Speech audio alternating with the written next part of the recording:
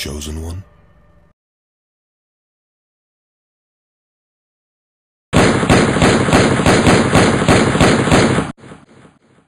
A man was shot to death in broad daylight in Strawberry Mansion this afternoon. It happened here in the area of 32nd and Arizona just before 2 p.m. Witnesses say a man on a bike shot the 23-year-old victim several times and rode off.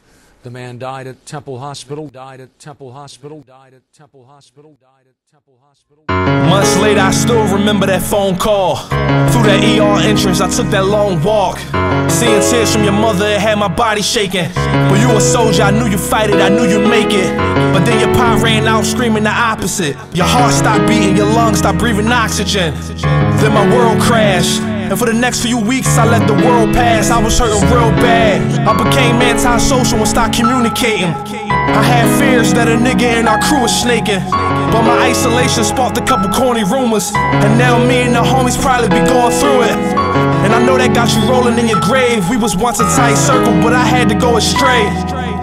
It was best for me. And now I barely slide down to the block no more. There's nothing left for me.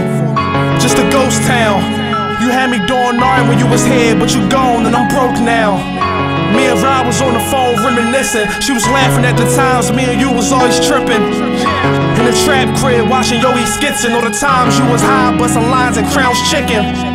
Those is good times. Lord knows it ain't nothing like them hood times. You always kept a good nine. And now I'm always checking on your mother. Swing by from time to time to spend time with your brother. I'm just trying my best to ease the load. Shit, I can see it in her face, she trying her best to keep control. Since kids, man, our friendship was splendid. The same place it started was the same place it ended. On that back block, Arizona Street, I was selling crack rocks. You was on them laptops, making nice beats. I remember when you first started boxing, shit, you couldn't wait to fight me. I was a child then, we was young, wild and free. The only beef we knew about was cows then. But time can change a lot. And when I start stressing about you, I just bow, it makes a lot. My mom said in her heart, you got your own spot. Realest nigga I ever met, you'll never be forgot. You'll never be forgot. Realest nigga I ever met, you'll never be forgot.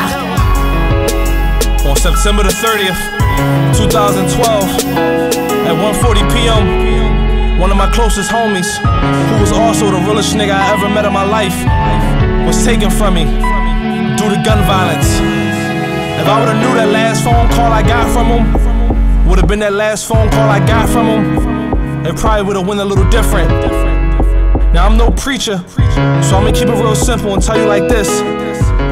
Cherish your loved ones, cause they could be here today and gone tomorrow. Rest in peace, D Nice.